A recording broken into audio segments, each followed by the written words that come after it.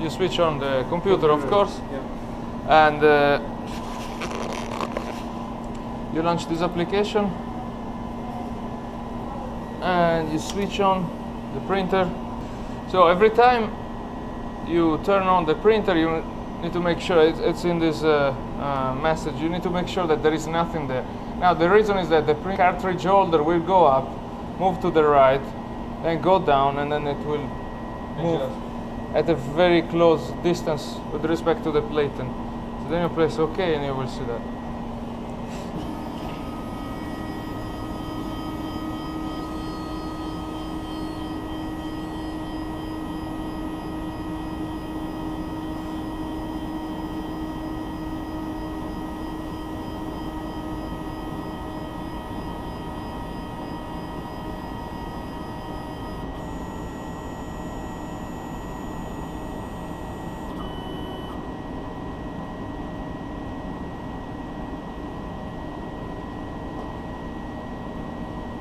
See? Yep.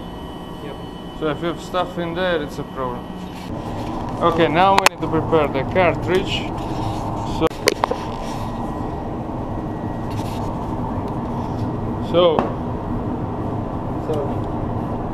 Okay, in this case the particles are very small, they're like 60 nanometers, so we don't need to filter anything. In normal situations you would need, if you have big aggregates, you need to filter the solution.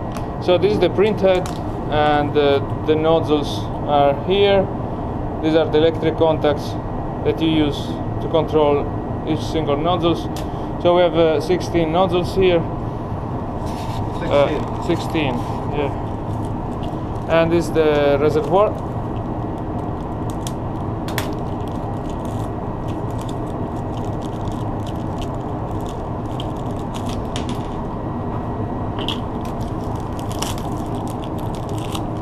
How much solution we need?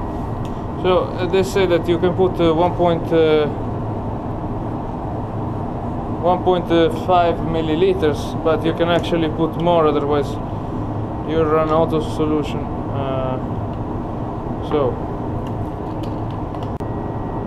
But in the best case scenario, you should probably sonicate this thing. This No. thing, is this a sonicator also? No, yes, it's a steerer. Oh, it's a very slow one. Is it? Yeah. No. I tried to put my particles there for 1 hour and I see no change. You know, they're aggregated in the bottom. They're still like that. Now, one thing that you should avoid is to trap air inside this reservoir. It's coming out. Yeah. So now we need to mount this one. So what I do normally is I press it a bit, Flip it. bring it down, and then back. That's it.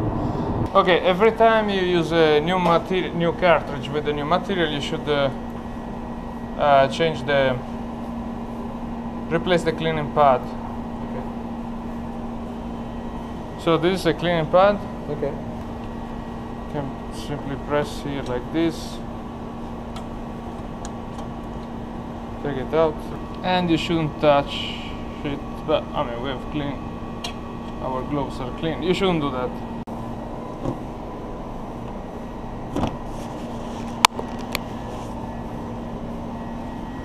Come here, replace cartridge.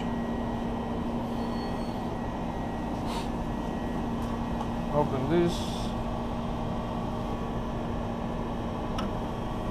Now, there is only one way you can put the cartridge in the right way.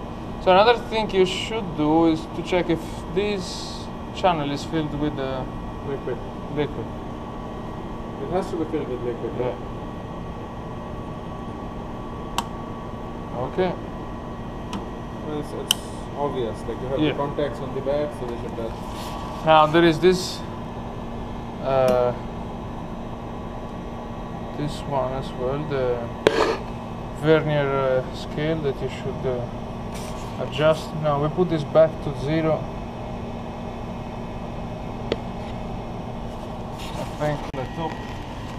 So This works like a caliper, okay? So your reference is this thing. 0? No, this. Oh, there is a mark, yeah. This marker, yeah. So if I want to put it to 0 angle, I need to make sure that all the other lines are aligned. Now this one controls the angle of the nozzles with respect to this axis. Okay, now let's load the substrate.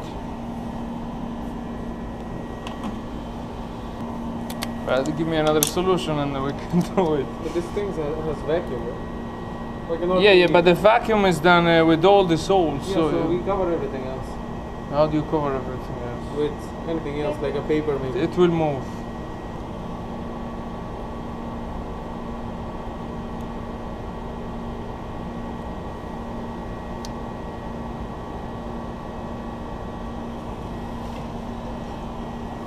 Okay. Thickness of the substrate is 600 microns, yeah? Yeah. So then we select 600 microns plus an extra gap, let's say 700.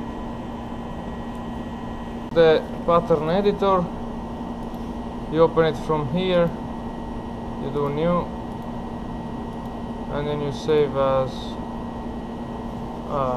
let's say, give a name. Now, what's the drop spacing? We don't know yet. So we want to check how big are the drops. Therefore, we use a very large drop spacing so that they were well spaced, and you can have a matrix. You can also put 240 on it. So this is the array that we're going to print. Open the drop watcher. You basically watch the drops ejection with the stroboscopic camera. What is a stroboscopic camera? A camera that allows you to see the movement of this drop, so it's synchronized with the ejection. Okay. Stroboscopic. Okay, this doesn't work, so we run a cleaning cycle. Probably we didn't wait enough.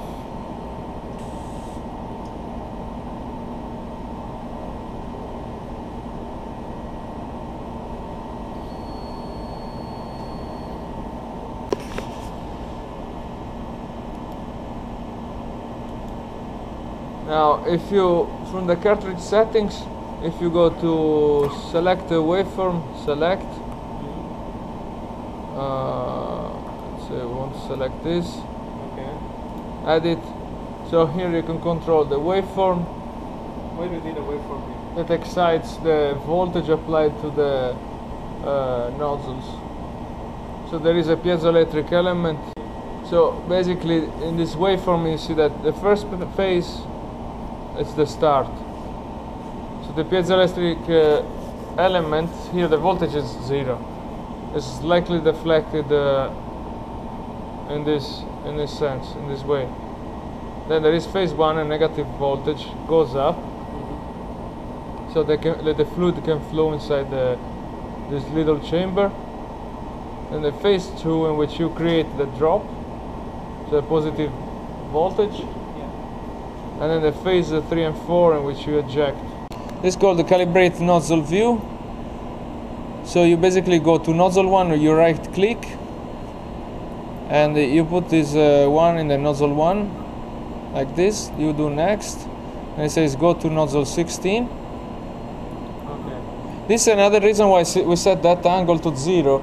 If that angle is not 0, you will see this Offset, like tilted. yeah, it's tilted.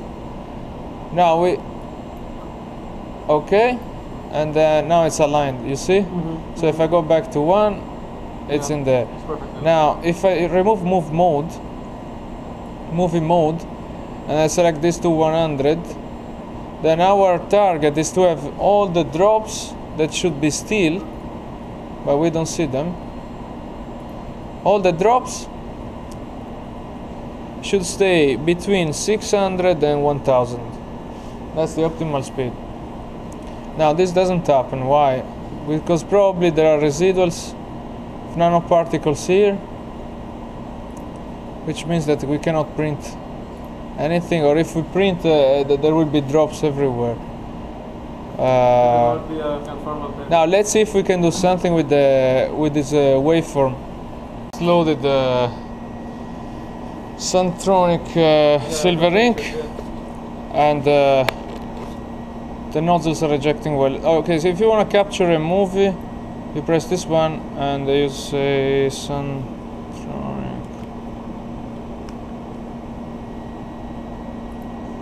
So then you can move here. All on. See, you see the drops are regular. Yeah, very regular. Very regular, and that's synchronized. That's because the ink is good. So this ink has been optimized, and then we do stop movie mode, stop delay 100. Now the speed is already good, okay. And actually probably we don't need to do anything here, because the speed is already good. So we will try to align these drops. 16. So here we simply play with the speed. We go here, all on. So 16, then 15. So for example, we can work with 15, 14, 13, 12 and 11. So I stop here. You need to go to cartridge, first jet. It's 11. They need to be always one close to each other, and the last jet is 15. Cleaning circles. Here you can say run every. So you run a cleaning circle every passes. Okay. Now we leave it like this for now. Save as Suntronic. Set the head angle to 17.9. Okay. Now if I go to edit, I want to see what we are printing. We are printing this grid. So now we want to measure what's the spacing between these drops. And then 79.8. That's a long way. Yes.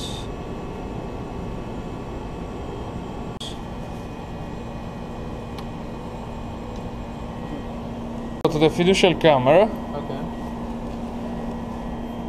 From which you can see the Substrate itself. substrate. Got it. It's very far away, so we need to go up. Okay. Here now we are on the sample substrate. Let's see, we can adjust the focus a bit. Yeah, you can see, and you can see where we are more or less from the light. That we have set the print origin. In other situations, you need to set the print origin and also align the sample so that it's aligned to your features. But here we don't really care because we are just testing the focus. We should be able to see something. Yeah, now the next step you need to do is how far do you want you need to print set drop offset. So you have to do this set drop offset in order to improve the accuracy of your printing. So yes, next select the location to print a drop here.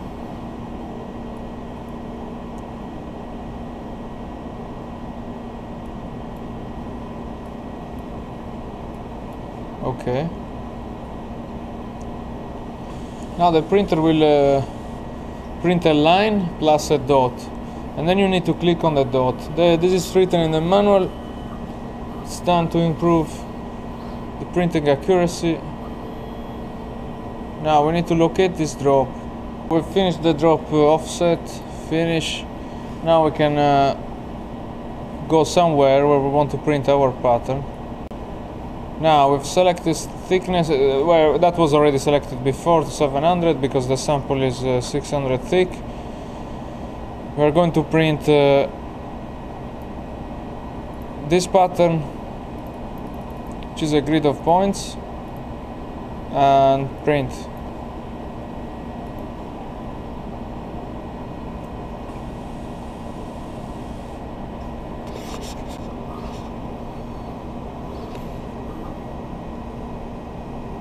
We can check what we printed from the fiducial camera.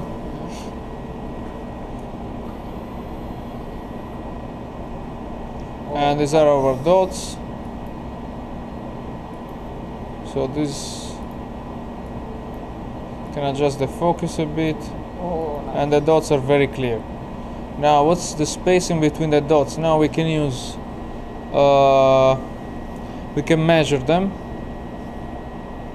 Now we can measure this one and take a picture of it.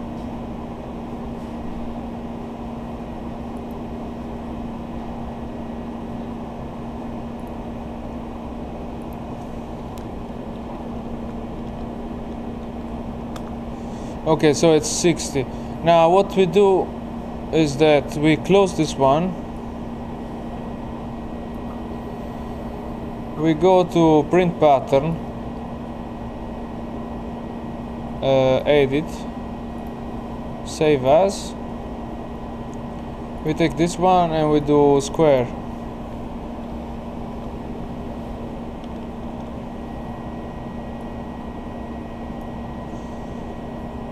Okay, now we can select the drop spacing to 30, which is half the drop. So now the drops should be overlapped.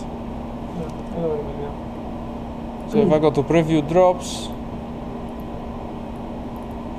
gonna print the same sides, but now the drops are overlapped.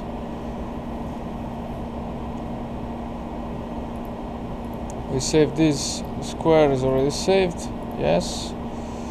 Close this. 6.8. So we change the angle. Go a bit up. Set print origin. Here again we do set drop offset. Now we should see a continuous line. We want the point to be printed here. Okay. I didn't forget it. I mean, where did you define from where to where you print? Like you set the origin, okay? So this is like 1 point. But yeah, how far it I'll goes, show you now. I'll show you. Yeah. We can see that this is very regular, and now one thing that you need to check is the edges. If the edges are regular, this is very well printed. We printed on top of the line. See? Yeah. This is a very regular square. Now what are these drops? I don't know, I think it's some rubbish that was on the sample. Now we can take a picture of this and then we can measure the thickness. How do you measure from here? You zoom it and then you see? No, we measure the thickness on the profilometer.